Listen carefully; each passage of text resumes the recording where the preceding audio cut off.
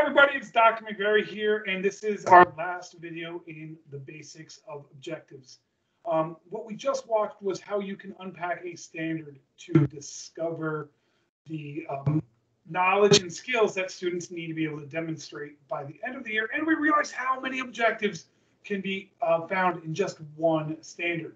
Today, I want to show you a tip on how you can use cognitive taxonomies to help you come up with objectives. I actually leave some of the tools I'm going to share with you today just hanging up in my office just so I can quickly remember them and reflect back on them. And so cognitive taxonomies, where do they really come from? Well, back in the mid-50s, a psychologist, I think it was David Bloom. It's definitely Bloom, but I think the first name was David.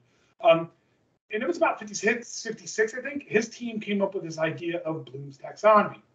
Then one of the people on that team, David Crothwell and a bunch of others a few years later, kind of flipped it around. But the whole idea was that we could divide up lower order thinking skills and higher order thinking skills, like, define, identify. Those are lower order. But synthesize and evaluate, those are harder, higher order thinking skills.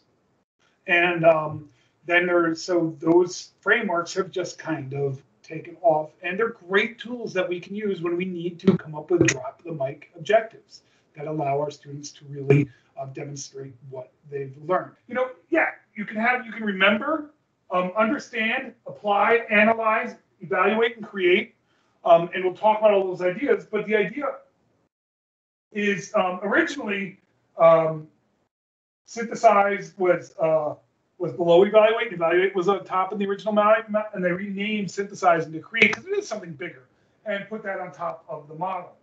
And you can come up with a good list of verbs, and I'm going to show you ideas of where you can, for example, for create, design, assemble, construct, conjecture, develop. But recall facts, remember, define, duplicate, repeat, state.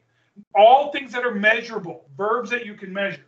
Another one that we can use, and I will hang this right back up onto my desk wall, and it's just right there for me to always use. Another one I like to use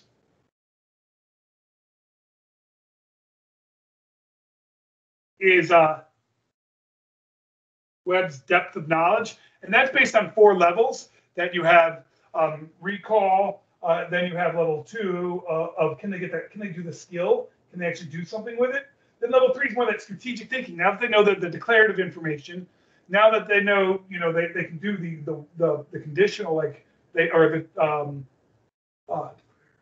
so now that they know how to do it, do they know when to do it? Can they reflect on if they're successful, strategically think about it? And so that's level 3. And then level 4 is then to extend and think about alternative, endings, and really extend that that information into extended thinking. And there's good lists of verbs there. So level 1, you could have things like infer, organize, construct. Level 2, those are level 2 words. Level 3 words would be revise, appraise, critique. Level 4 is to design, to connect, synthesize. Be careful, make sure most of those level 4 words aren't as measurable, and they might be more of a goal kind of thing. So make sure when you're thinking objectives, you always think drop the mic. Is it measurable, independent, and criteria based?